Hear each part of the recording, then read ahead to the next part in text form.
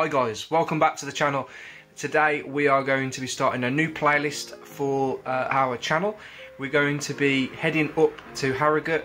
Obviously you would have seen on my channel the video about us doing the road trip, but today is going to be purely about Eduardo Manito's car that we interviewed. We interviewed him a couple of weeks ago now, so you'll notice on my Instagram there's been a few pictures and everything that we put up.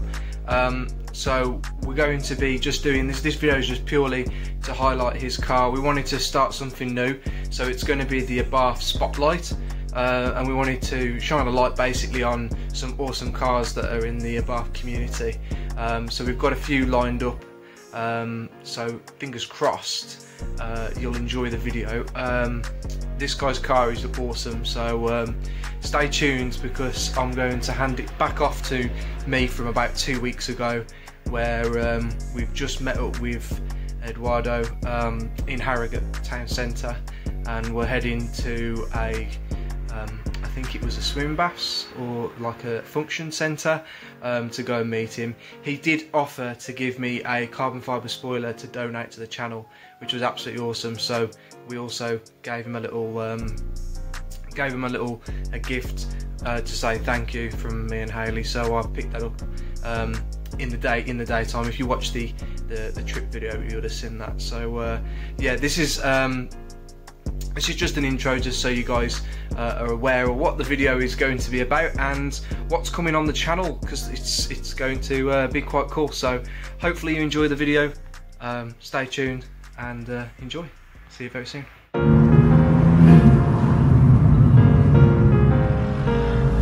like his number plate.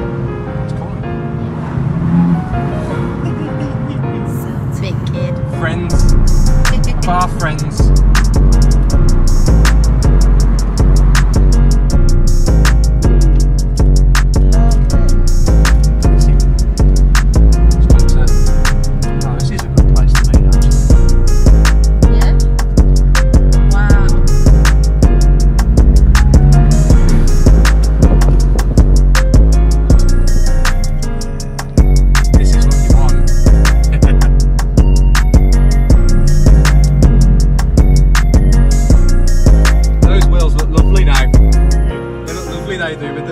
With the light now on them. Yeah. Happy face. Happy face. So this is obviously your car, isn't it? How long have you owned it for? I've only had it since August. It is a bog standard poverty spec, the 145 model, with absolutely nothing on it. So since I first got it, I've had a mild map put on it. I've got a RAMAIR filter. I've got a sports cap, and then I de-chromed it myself with plastied it, and I think we've all done that, haven't we? Like most of us, I completely messed it up and then I redid it. But it doesn't matter because it just peels off, and I've done it in anthracite grey, which is a bit different, and I might do some of the other yeah, that is actually different. I haven't noticed, only just noticed that. That's different to mine, because I've just gone. I mean, mine looks really bad now because I've literally had all the stones hit it on the way here, but yeah, mine's definitely a lot different to yours, isn't it? That's nice actually. It matches. I'm probably better off doing that to mine because it would probably match the bumper. I've also, just comparing the two, I've also used it to de-chrome around the fogs. Oh. So you get there. Yeah. Oh yeah, that's nice, isn't it? Don't get too close, you'll see all my terrible overspray. I didn't mask up properly and I've just got... If you'd have seen my video, it's the same with that. 2 hours later. Then I changed the lights because you know they're weak as candles anyway, so I didn't want to get those tinted. And you said you picked these up from a guy. I got this sent over from a guy in Switzerland, Robin. I can't remember his surname. Lovely guy. He deals in all sorts of parts.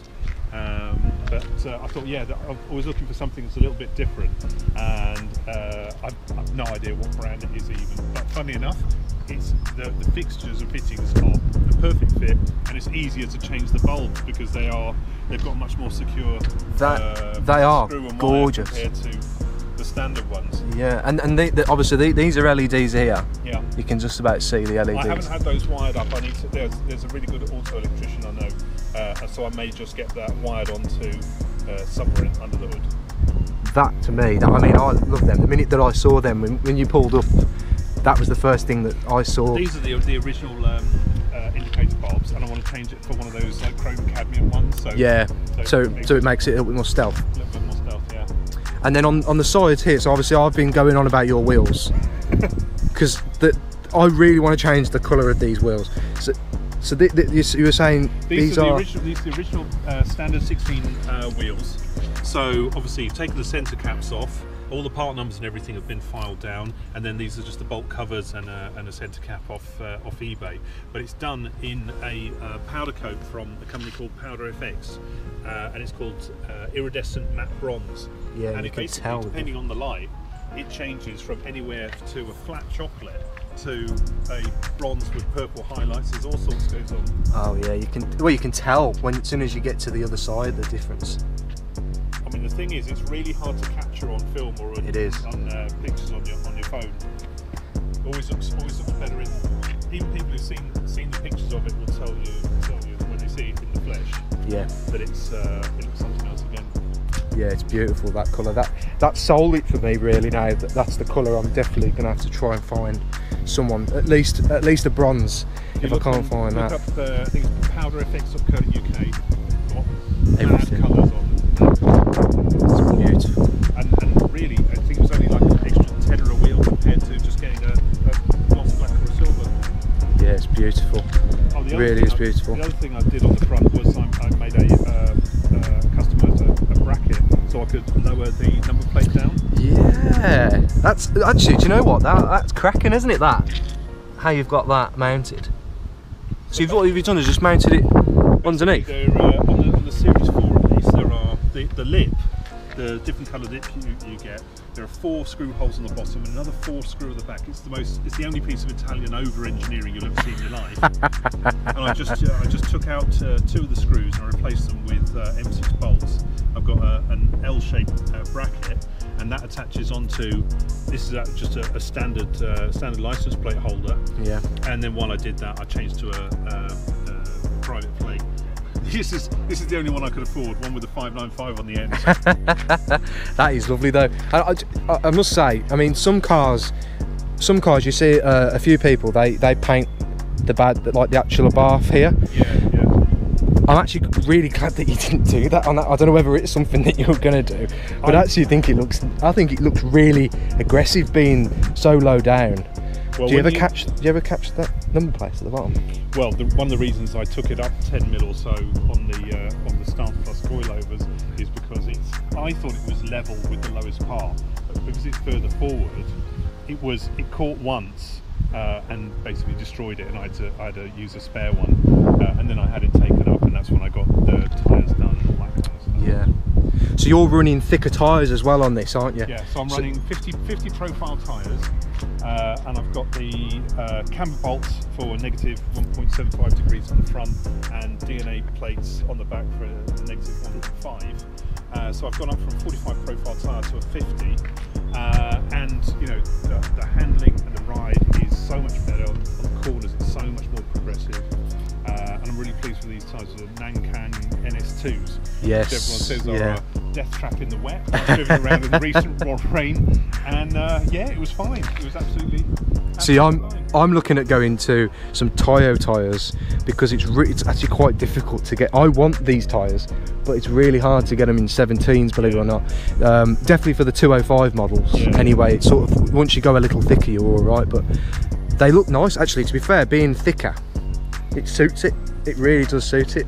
Well, it just fills out the arches, and it's a good grippy, more comfortable ride. Does it feel like as if it's a little like smoother as well when you're going over bumps with it? Do you feel the difference? That was a massive difference.